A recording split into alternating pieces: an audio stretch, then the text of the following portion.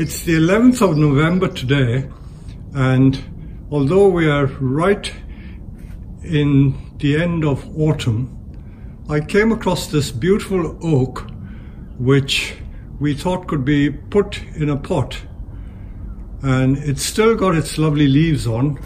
And my colleague here, Padma Priya, was working on it, and I suddenly said to myself, why are we wasting this lovely opportunity to show you what we do with this oak? Now let me just tell you something about this oak. This oak is every bit, I would say, 6 inches in diameter at the base. The tree is about 1 meter tall, and what we did, this was growing in our field for many years, and all we did was to chop the tree down. We let it grow to about 10 or 12 feet. It was grown in this large, I think this is a 70 liter pot, and that would be about 60 centimeter across at the top, so it's a large pot. So we dug it up from the ground, and all I did was to chop it at the top there. Can you see that severe chop? That chop was done about, say, 5 years ago, and it was continued to be allowed to grow in the ground, and it was about 2 years ago that we put it in that pot, and look at all those lovely roots that have formed. In fact, there's so many roots that I've had to take some of these thick roots off. So that big thick root, can you pull it out, Bill? I think we've cut it off. We don't need all that because we are now going to get it into a bonsai pot. We'll use a mica pot. There are some sacrificial branches at the bottom, although they look quite nice while they're there, so we'll keep that. So all we've done is cut the top, and the branches at the top have been trimmed back, and no great shaping or styling has been done. But I thought I'd show you this because it's a very natural image of an oak. Many people criticize us for making deciduous trees look like pines. I'm aware of that. In fact, a lot of my maples are not made in the pine shape. They're made like maples. Now this tree is an oak, and when we put it in the mica pot and finish the potting, I will show you the image, and I can assure you it will be a lovely tree. So I thought I'd just capture this operation because there's so many things we do on the nursery that we think are mundane and boring to people, but you might find it interesting. So I will show you the finished image when we've potted this in the pot. Okay, the thick roots you can cut. There are enough fine roots there, so we can cut some of the very thick fat roots. So it's got to go back to about where we've cut these. Yes. ones. Yeah. Now I'm just going to show the soil. This is really our garden loam, or the soil that is found naturally on the nursery, and we've just added a tiny little bit of sand to it. But oaks tend to like a loamy soil, so I don't think we would pot it in our standard compost, which has a lot of macadamia and grit, because that soil is more suitable for pines. So I will use this soil again, which is mainly a loam based soil with some sand in it. So you can't always use the standard bonsai compost for every species. So we've just got to observe how these trees grow in nature and go with the flow, as they say. We're just taking out one of these thick roots, and we've cut it off. So you must be wondering whether doing this would damage the tree, and the answer is no, because the rest of the tree has a lot of these beautiful fibrous fine roots. So taking off the odd thick one, that one is well over 1 inch thick. As you can see, it's well over 1 inch thick. Let's pull it out and see how much fine root is attached to that. So it's quite safe to do this. Goes right underneath, Peter, so it's going all the way round. There we go. Yes, look at that. So we're taking all that off. And some of these we can take off as well, and put those back to fit the pot. Secateurs are looking.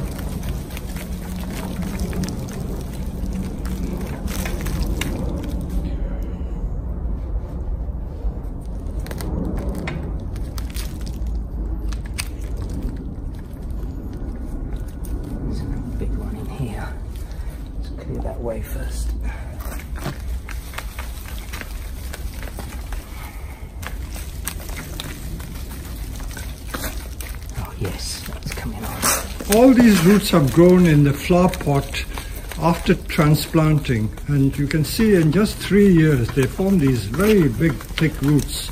They go round and round in the pot. So these deciduous trees are very vigorous. Oh, it's coming out anyway.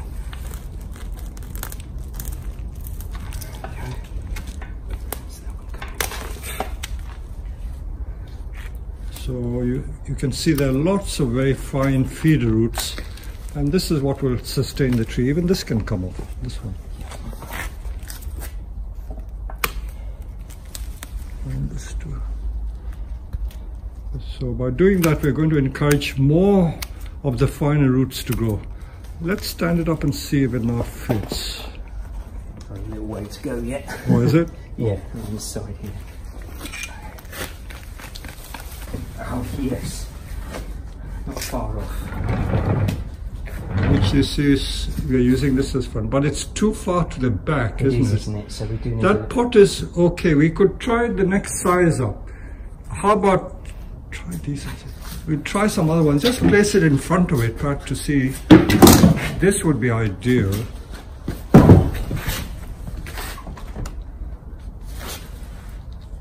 That seems to be a bit big, but I think it would be more comfortable for the tree. Let's use this one. As you know of my views, I always feel that in Japan, especially the finished bonsai, they tend to underpot. The trees are far too large for the bonsai pot in which they are planted. But since this is still a tree in training, I don't mind using slightly larger pots. These are the lovely mica pots that we started importing.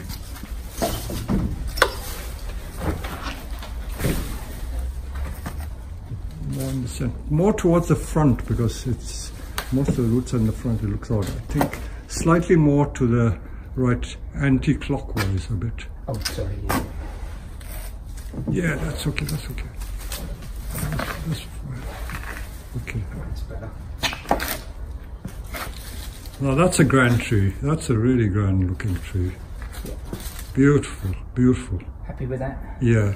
I think if you can pull it forward a little more, yeah, take some soil, yeah, so there's not too much at the back. Yeah. Certainly up to here, up yeah, to the limit. They may need to cut that. Yeah.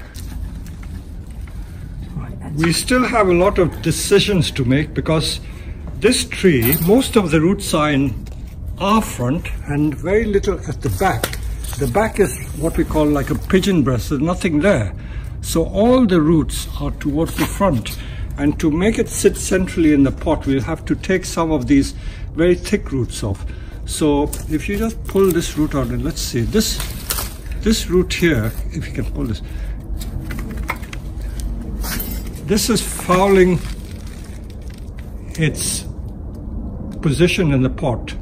And because there are not a lot of fine roots attached to this long parsnip type root, we're going to cut it maybe over here at that point. So we're going to do that.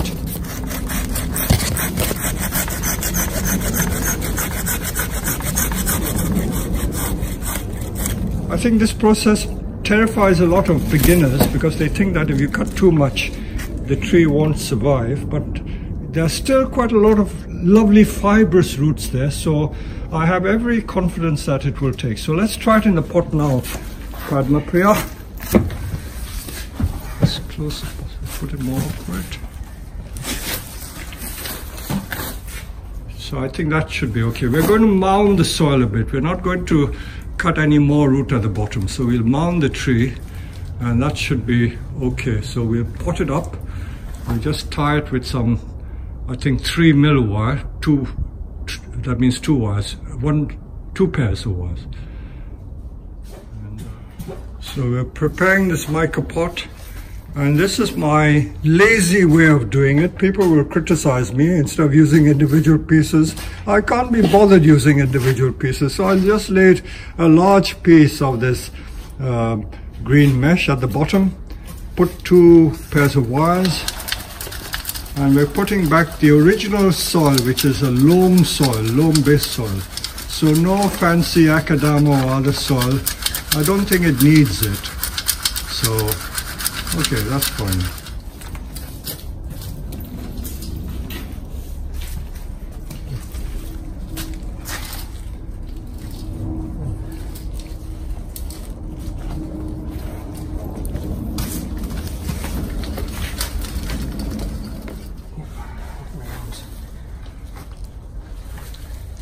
pull it as close to the front as possible.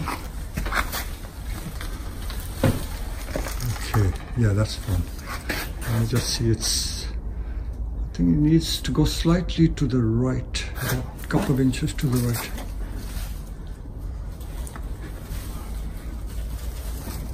Maybe back half an inch or an inch. But keep it towards the front. Okay. That's because of that right hand branch. Okay, okay, tighten. Can you do it one single-handed? Yeah.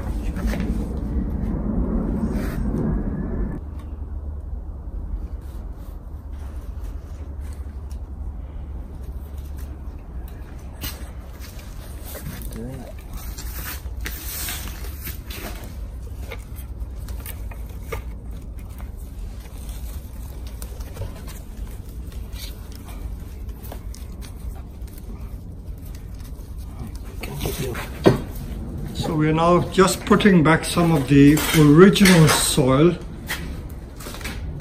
which is our nursery loam. There is a lot of leaf mold in this soil, that's why it's so dark in color. Leaf mold is quite important. Many bonsai peers don't talk about leaf mold and other organic matter, they just concentrate on the quality of the drainage, but leaf mold is important. If you're an ordinary gardener, you will realize that basic things like leaf mold, humus, all play an important role in the health of the plant. The reason why our plants are so healthy is because we do that. So we've tried to get it as central as possible, but because the thick roots are all growing towards the front, we will do it in stages. And now we're going to just put some sphagnum moss on the side here because I want some new roots to come. We just pile it like a little mountain and then cover it with soil on top of that.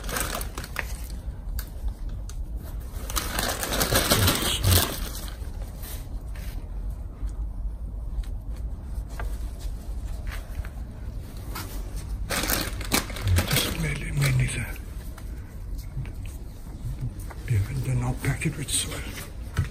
So that's going to encourage more new roots to form to get a better nebari. A lot of people ask about nebari, but nebari is a tedious, long process. So this is what some of the things we do to encourage new roots on one side that doesn't have much root growing. So there you are, the moss is underneath, so that will encourage the roots to grow. We just fill the rest of the pot with soil.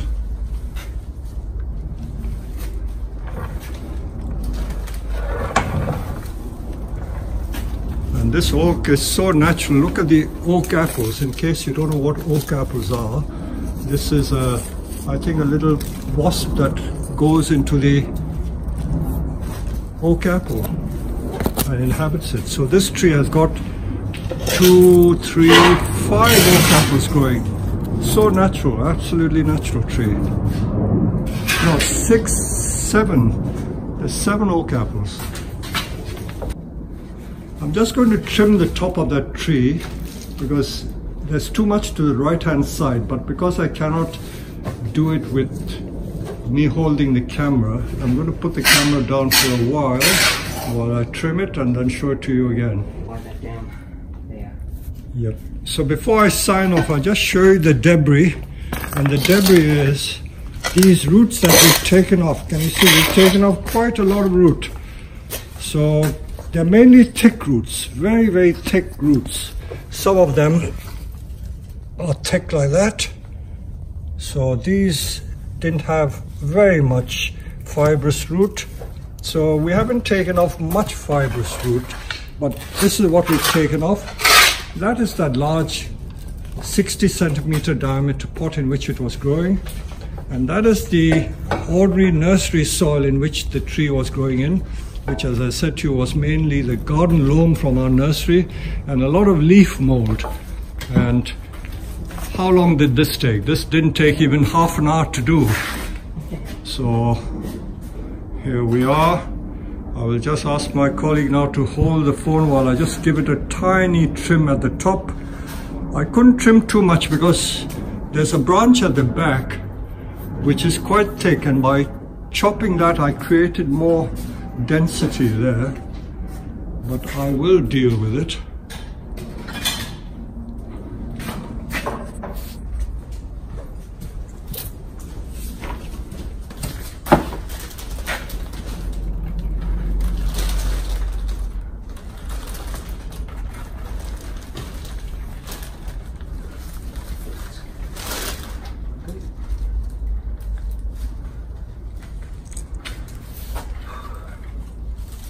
My colleague Parmapriya is now just doing a little guy wire to pull this branch down.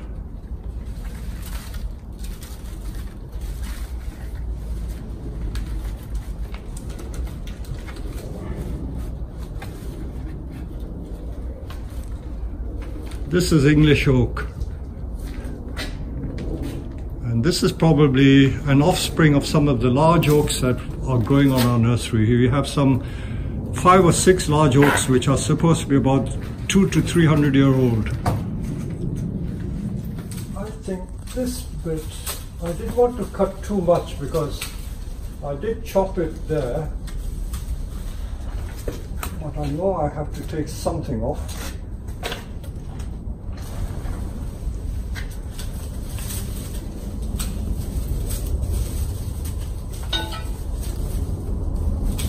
Sure, next year it's going to produce such a lot of new shoots that I will be able to create the perfect shape later on. It's still a bit too much that side, but I don't want to take too much off.